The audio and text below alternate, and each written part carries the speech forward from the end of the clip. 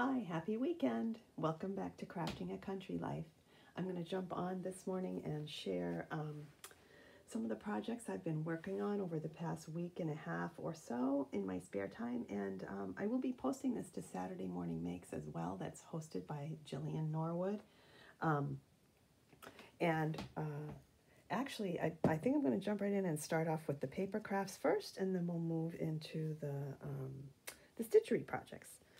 So the first thing that I made was this little ornament. And this was so much fun to put together. There are some fabric pieces in here. You can see these are vintage quilting squares that I picked up at a flea market. And then some cardstock pieces as well. And this is an Authentique paper pad with the vintage Valentine on it. And then I just attached a bow and some really nice heavyweight cotton twine that came on a Dollar Tree leftover, or no, I think it was Dollar General. Yeah, it was from Dollar General. I picked up some larger masonite ornaments that had this cording at the top, so I pulled off the cording and attached it to the back of my ornament with some hot glue. You're gonna have to excuse my voice. I'm a little bit squeaky today. I have a cold, so hopefully this will go off well. So yeah, and then I just added some little embellishments, a little sentiment up here from with some ephemera from my stash. And the die that I used is the Scrap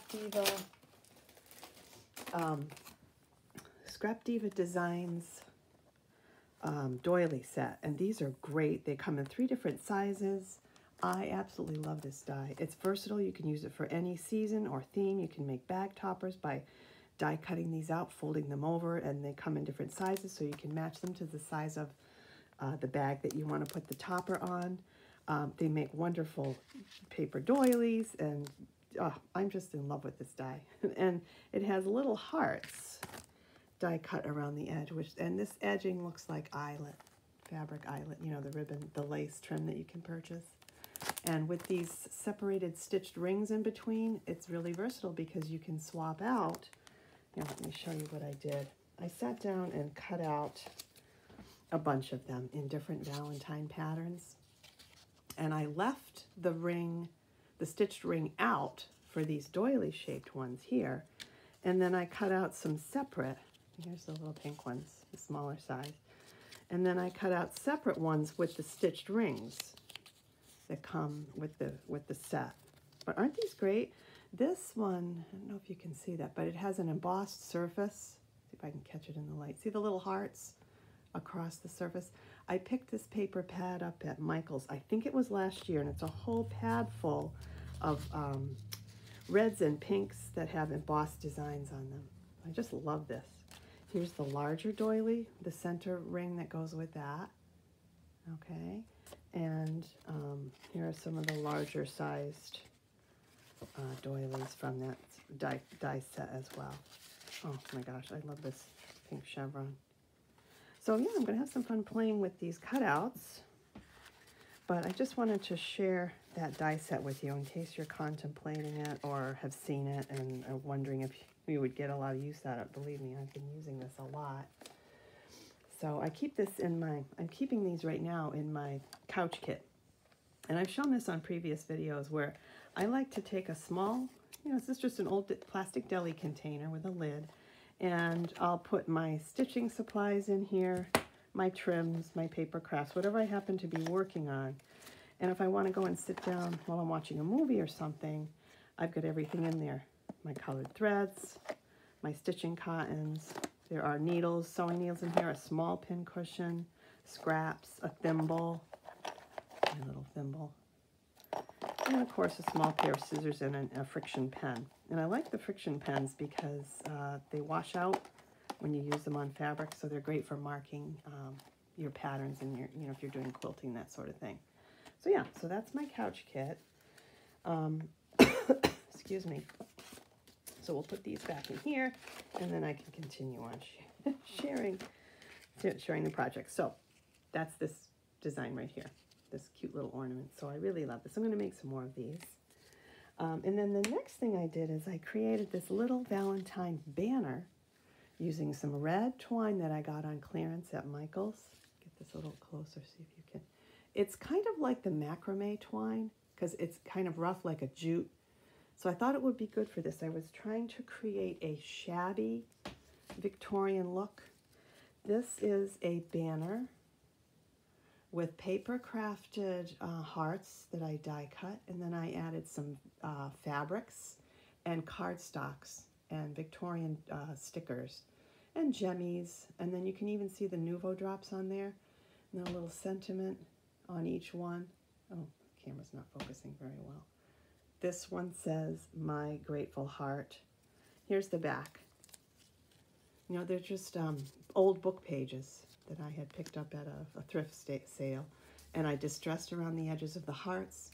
And then the hearts themselves, you can't see it in the camera, but inside there are two hearts glued together, and inside I put quilt batting to give them a little puffiness and also some rigidity. And then I just hooked them onto the twine using a small clothespin. And then I put vintage buttons in between each heart on the banner. Here's the other one here. Here's the next heart.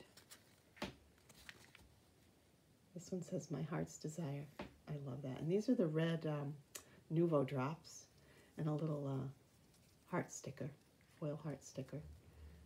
There's a little bit of a muslin fabric, tea-dyed muslin fabric here.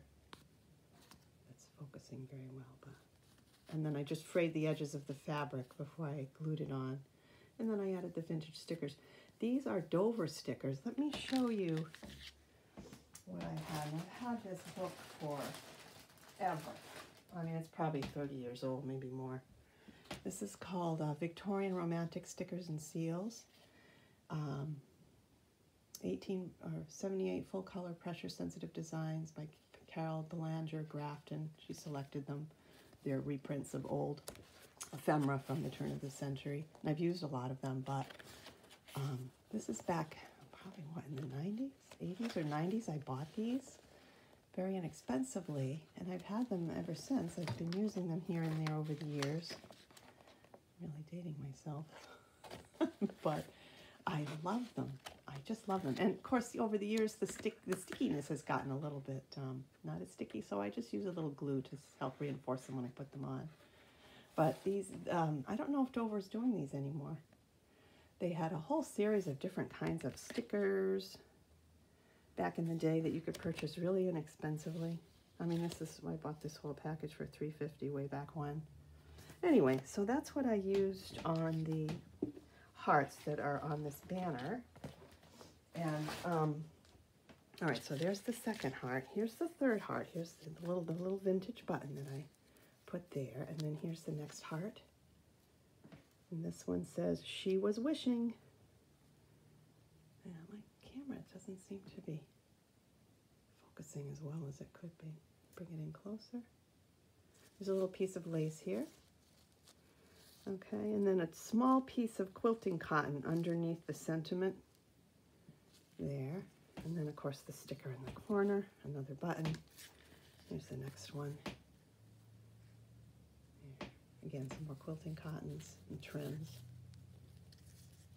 And then the last one here. There's a button with some twine, a little piece of French toile fabric, some torn cardstock here on the green here. And yeah, this one I put some Nuvo Drops on as well. The Dream Drops that have the sparkles. Yeah, sorry this isn't really focusing very well. Anyway, so that is the banner that I created with the kind of a shabby chic feel to it. And then the other project I worked on was a set of these adorable quilted hearts. And I got my inspiration from Erica Arndt. She has a channel on YouTube, and she does a lot of machine and hand quilting and, you know, fabric projects and such. A little bit of knitting too.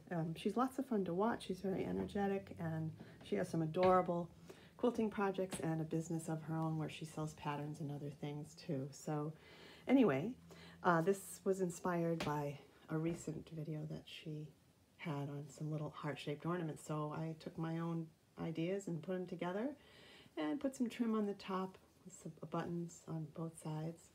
And what I did for this is these have a pretty good stiffness to them. So the way I created that was, oh, these also have different stitching.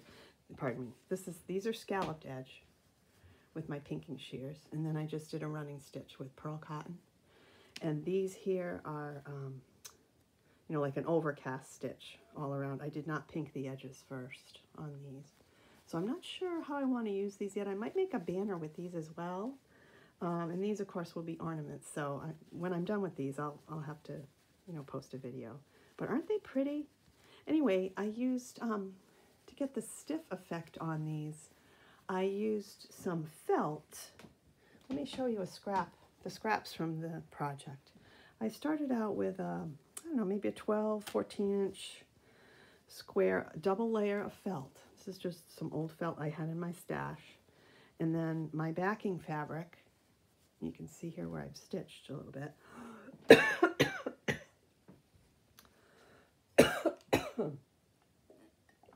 Excuse me. And then I just did quilting on top. I laid some fabric strips right sides facing as I stitched over the fabric. Here you can see the way that works. So I would place a fabric strip on the felt, my backing fabric on the bottom, 2 layers of felt, and then I took my fabric strips and I stitched the first fabric strip down, you know, right side facing up, and then I took the next fabric strip and placed it on top of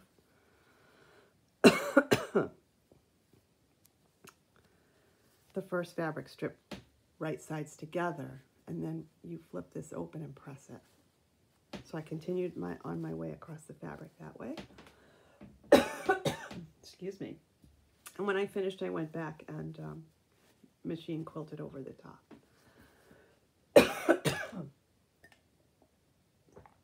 Oh, sorry. Thanks for hanging in there with me. Oh, if I feel like this tomorrow, I may stay home. Oh, catch a lot of colds. I work in an elementary school, so anyway, so finished. I've got to finish up these hearts, but I think they really came out cute.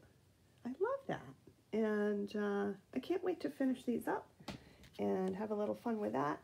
I also wanted to share one thing that I found at Dollar Tree. This is, it's just like a rubberized mat. And it was in their craft section, $1.25. It's a silicone, well, I don't know if it's silicone. It feels rubbery to me. But it's a mat to put your glue gun on. And I love the small size, so I picked one up and I've been really happy with it. You know, for the price, you can't go wrong. And I have a larger silicone mat that I use for crafting, but it's really big. You know, typically if I'm working on a big project, I'll put this one out. You know, it's large. But if I just have to do a little bit of hot gluing, I can take this little pink one and just put it out on the edge of my table without having to, you know, clear everything off to fit the big silicone mat. So just wanted to share that in case you're, you know, looking for something similar. Check out Dollar Tree for those. Okay, I think that's it for today. Oh, one more little thing. I made up these cute little foam pom-pom Valentine monsters. I got a kit last year on clearance, so I put them together this year. I think I got the kit at, might have been Michael's, for next to nothing, and it came with a whole bag full of these little pom-pom monsters. So I put one together, and I thought, oh, wouldn't this be a fun thing to stick into like some Valentine Happy Mail? So yeah, so that was a lot of fun to do. Little wiggle eyes, a little heart for the feet. Yeah. So that's it for today. I hope you enjoyed watching, and when I get these hearts done, I will jump back on and share what I'm going to do with them. So I hope you have a great weekend. Hope your day is going well so far, and that you're enjoying everything there is to enjoy. Talk to you soon. Take care. Bye for now.